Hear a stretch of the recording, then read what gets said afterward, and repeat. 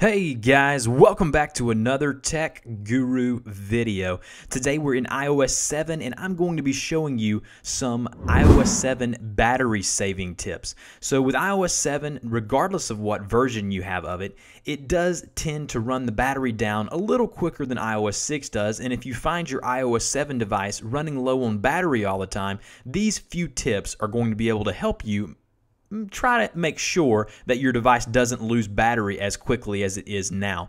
Now, the first thing you want to do, obviously, is make sure that you are up to date on all of the firmware. Obviously, Apple puts these things out for a reason, and there are probably fixes in each firmware update that will indeed fix your battery life. Now, the first thing that I am going to be showing you is going to be under settings. So if you don't know where that is, it's the little gear icon here. Click on settings, and then once you are there, go to mail, contacts, and calendars, which is highlighted blue right here.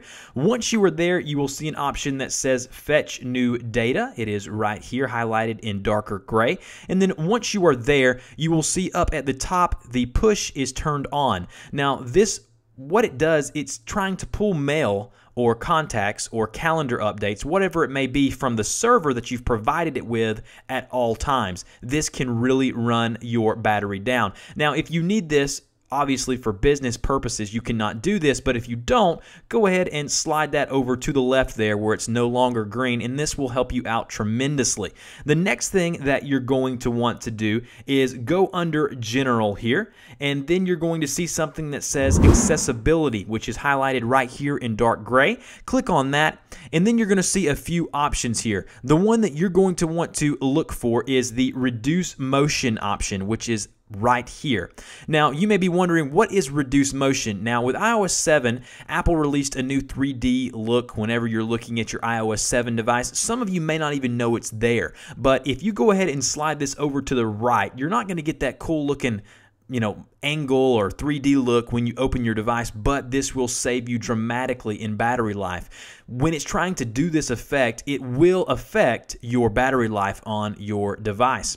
Now, the last tip that I'm going to show you is going to be right here under Privacy, which is highlighted in blue now.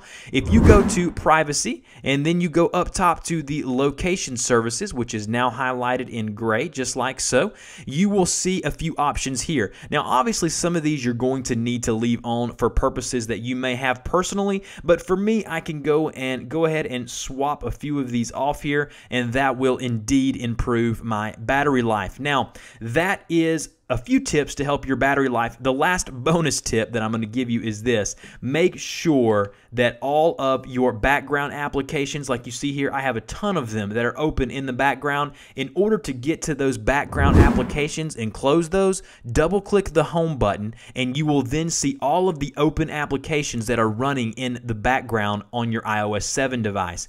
And in order to close those, all you need to do is just click on one of those with your finger, kind of hover over it, and then just swipe up. Just like I'm doing there, swipe up with your finger, and that will remove all of these applications that are running in the background. So this is going to close all of those running applications on your iOS 7 device. I hope this tip video helped you out if you're running low on battery life or your iOS device is running hot. If it did, go ahead and like this video down below. Subscribe to my channel for more great content like this. And guys, I will see you next time.